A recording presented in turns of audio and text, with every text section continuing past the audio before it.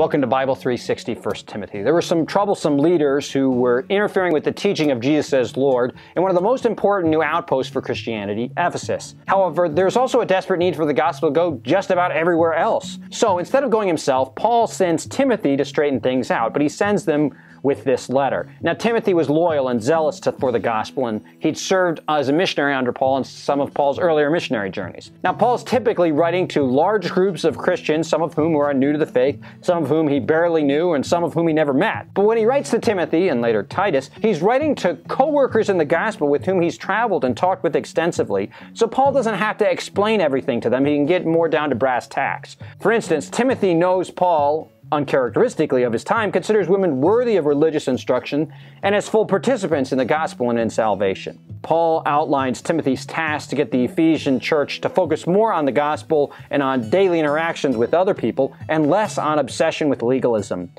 But the law does have a purpose. It's to correct sinners. However, treating laws as if they hold the key to salvation is using the law the wrong way.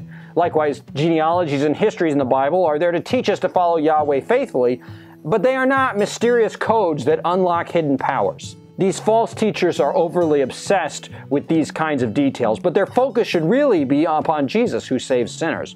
Paul says sinners, such as slave traders, murderers, adulterers, etc., are on the wrong side of God's wrath. However, Paul says if God can save me, he can save anyone. The mercy Jesus showed Paul is proof that the gospel is not about human effort or pedigree, but about the astounding grace of God displayed in Jesus. Those who compromise this faith are faith wreckers who deserve punishment, which will hopefully bring them up to contrition and repentance. Paul instructs Timothy to pray for all authorities and leaders because faithful leaders lead to stability, which makes it easier for Paul to do things like travel and deliver letters without interference. After all, God wants all men to be saved and to come to a knowledge of the truth. But focusing on laws, outlandish laws, or extreme rules could never really accomplish salvation. It ends up being a distraction and even a temptation to pull away from the faith. One of the primary motivations for Paul's instructions to Timothy comes down to Christian witness.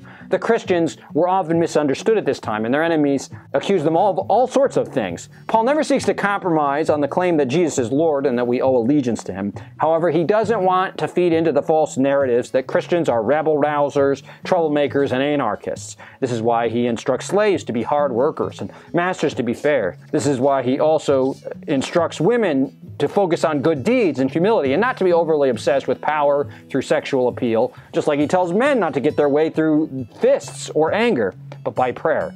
Paul instructs women not to be contentious when it comes to the gospel, but rather to embrace the teaching of Christ. Paul has to say these things because some men were fighting, some women were using their sexual appeal, and were being contentious about the gospel. And that's why Paul has to call them out.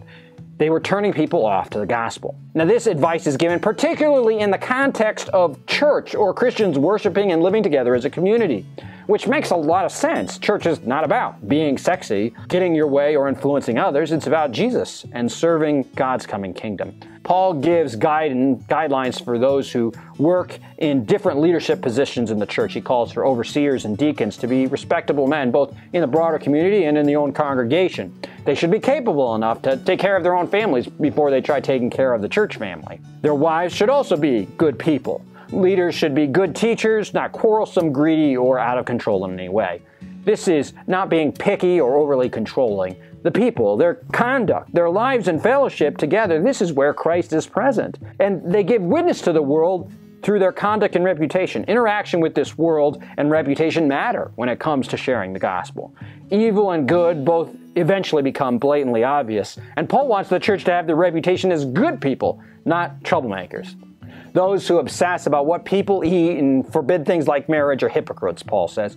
God's world is good, and his message is clearly given in Jesus. There's no need for extra crazy stories or extravagant rules or rites. Those things tend to build up individuals while tearing apart the church and relegating the gospel of Jesus to background status. Paul instructs Timothy not to be intimidated by those who oppose him. He should confront both selfish leaders and those who are being led astray. Paul clarifies that Timothy should respectfully and kindly correct both older men and younger men. The church also had organized a way to take care of widows and Paul wants that to continue. But he doesn't want single women who are capable of working to take advantage of the church's system just because they're widows. Those who are sleeping around are not to be included, nor are those who are lazy or simply stirring up trouble with drama and gossip. Furthermore, Paul says that families should take care of widows if it's within their capability, and it's shameful if a family can but won't. As for workers in the church, they should receive their livelihood. After all, they need to eat too. Yet Paul balances this, first of all, by condemning false teachers who don't teach the sound doctrine of the Lord. He roundly condemns the love of money. Be content with what you have, because the love of money is the root of all kinds of evil. Timothy is instructed to warn the rich furthermore, and not to become arrogant or greedy, but to share, and to find their security in Christ, not in their finances. True treasure is found in the kingdom of God, not in purses or wallets. Paul closes by telling Timothy to not just spout out by whatever is trending, but rather to faithfully preach the gospel of Jesus.